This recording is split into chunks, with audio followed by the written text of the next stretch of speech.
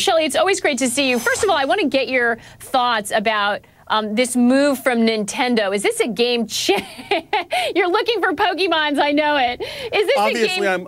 quite obviously, I'm looking for here in the studio because I've been addicted to this for 3 days. So wait a second. You and everyone else in the world, how much of a game changer, first of all, is this for Nintendo, who a lot of people thought were down and out?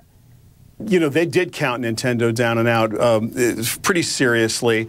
I think the facts and evidence are clear. Nintendo has made a big jump into augmented reality, and everybody paid attention. Their stock reflects it. But the broader question is, what does this mean for AR writ large? And I think what this is going to show you is augmented reality has all kinds of applications that virtual reality doesn't have. This is the technology to watch. You can obviously play games. Clearly, Pokémon Go is a great game. And for those of you who have been under a rock for 3 days, what happens is you go around on your phone, you try to find specific landmarks, you're searching for Pokemon, and when you find one, you get to throw a Pokeball at it, and it's kind of a super fun game. It's totally addictive. It's nostalgic for the millennials who started to play with Pokemon when they were 6, 7, 8 years old, and now this hasn't, believe it or not, a nostalgia component to it. But augmented reality is a very serious tool set, and it can be used for all kinds of things. And Shelly, I'm pretty sure you're going to start seeing it. And I think a lot of people sort of intuitively know that once they start playing the game and think, wow, I could see this in a lot of different uses. What does this say about so many of the other tech companies that seem to go all in on virtual reality? We've seen Facebook and Sony, so many companies with the big headsets as the future. Did they get it wrong? They didn't get it wrong. Virtual reality is the first obvious use case is gaming, which is a multi-billion-dollar industry and a good place to go.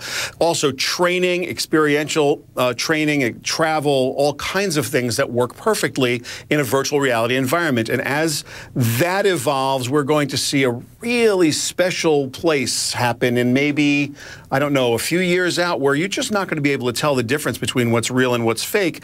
It's going to be a kind of a fascinating time. Augmented reality is a completely different approach. What this allows you to do is put things in the real world. If you're traveling, you can have statistics coming up. If you're a doctor and you walk in and you point at an incubator or crib or a patient, you'll see the vital signs come up. There are so many uses where we need data, or we could augment the reality for storytelling, for business, for interchanges of all kinds, including communication. So they're different technologies. Each of them relies on a lot of computing power, and they're using tools to help us interpret the world around us, and that's a big message here. This is not so far afield from natural language processing and image recognition. It is not so far afield from all those technologies that we don't see but we use every day. Yeah. Imagine an augmented reality search. It starts, your mind just keeps going and going and going. These are both amazing technologies, and Nintendo got there first and fast,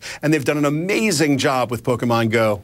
Right, and the interesting thing is going to be to watch to see who also moves in that direction in a big way. Is it the tech giants? Is it more app makers who are able to really leg up on this? The adoption rate is what's fascinating. A lot of us are so resistant about this new stuff. With Pokemon Go, you saw augmented reality as a very low barrier, which is going to be so interesting for people. Shelly, we're out of time on this busy news day, but come back again and see us. We'll let you go play your Pokemon Go. Thanks, Shelly.